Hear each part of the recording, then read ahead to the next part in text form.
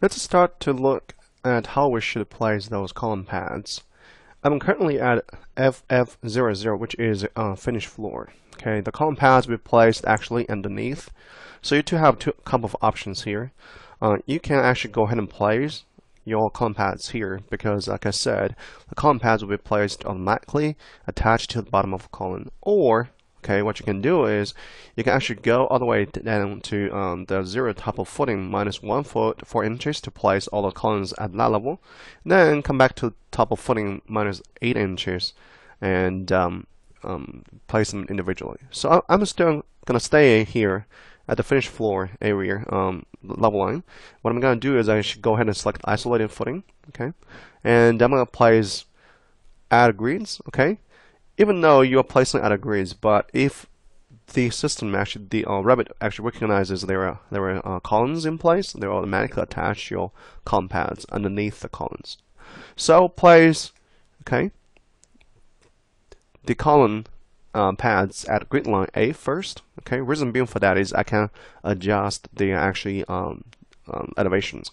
So I click on grid line A and hold your control key down, and this time you will include all the column grids and click on finish, and you will receive this message. It says none of the created elements are visible because obviously they are underground, so you will not be able to see it. But in 3D view, okay, you actually should be able to see all the column pads placed for you.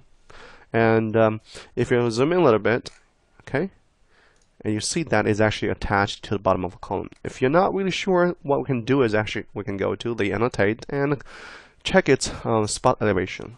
Okay, as you see, it is indeed minus 1 foot 4 inches. However, okay, just a reminder, for the column pads A1 and A12, because there were no columns in place, so those column pads would not be automatically moved to minus 1 foot 4 inches. So you have to manually, okay, change the two column pads elevation by selecting them. Hold your control key down again, and you can change its level to the minus 1 foot 4 inches. So that way you automatically move them to that design level. You see the elevation actually changes, updates itself. Okay, so that's the way you place, okay, your column pads for grid line A. Some of you may kind of asking about can we actually place the column pads here in the 3D view? Well, the answer is yes, of course. The only problem is you won't be able to place the column pads for the intersections B2 and B12, okay, because there's nothing in place. Okay, so you also will not be able to place some other column pads where there are actually no columns, but only the grid line intersections. So I'll go ahead and go to FF0 again. Okay, so my job is actually now going to place those column pads at grid line B.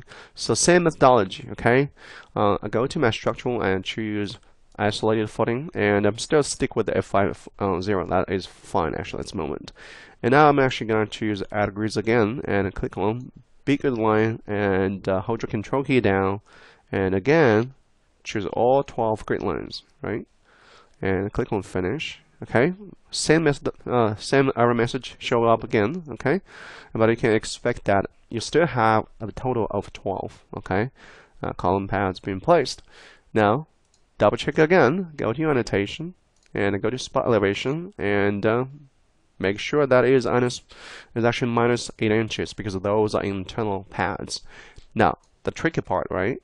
Those two column pads, even though they are at a grid line B, but they're not really considered to be internal column pads. They're actually external column pads. So they're actually going all the way down to the minus 1 foot 4 inches. So that's the difference, okay, here.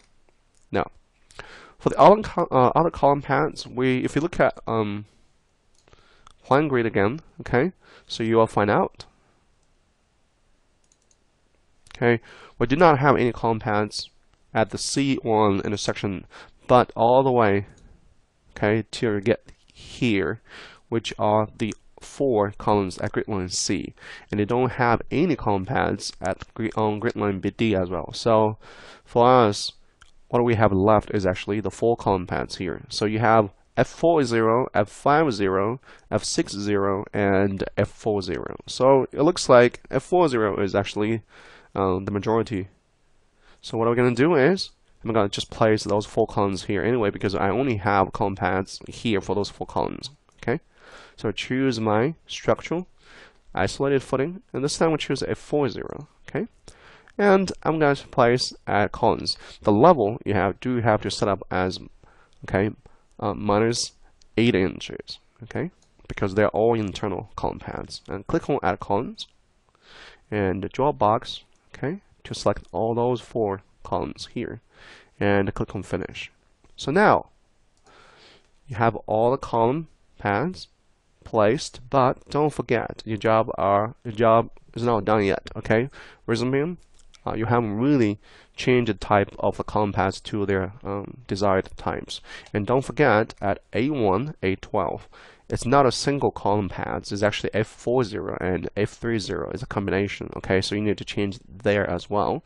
So for how to change a column paths type is as simple as, you can just go ahead. Okay, for instance, in this case, I'm looking at F50. Okay, on C9, C6, which is literally this particular column paths here.